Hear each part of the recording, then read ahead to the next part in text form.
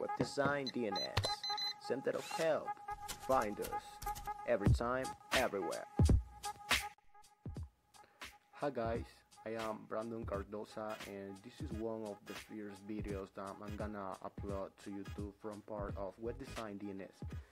So stay there because we have more for you. Okay, so it's a Dukes. The first we have to go under Add Apps, and in here you can look for it, browse it, or you can search which video. So there we go, we can select it and we can just add this to the site, and this is just gonna load some placeholder content that we can change to whatever we like. And by the way, you only have to search for the app once, because from this point on you can go under app, then go to the middle here to video. Now Wix video allows you to upload your own content or add videos from YouTube or Facebook, as you can see here, and of course all of these can be customized. You see some layouts here that could be a really nice and interesting way of presenting your visual. Now in here we can manage videos, so you essentially say which videos to pick from and which videos to add. So here is my video library. Okay, here is my video library, and this includes also a video that I be linked from YouTube. So I can select videos this way. I can go onto channels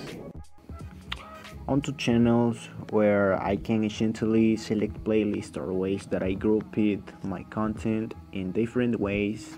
I can have that updated onto my video here. Now in here you can change settings, customize the way that it is a layout. You can also change the design to really make sure that it fits with the theme of your website.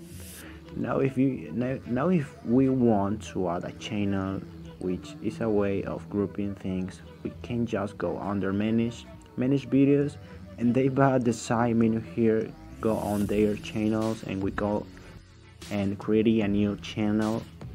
Now in this page you can actually add videos, and you can select videos that I uploaded, or videos that you've been linking from YouTube, for example.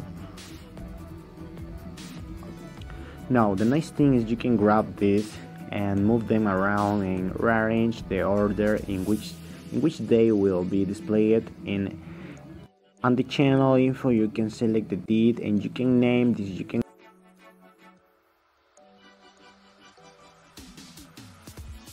add a description. You can even upload a custom thumbnail,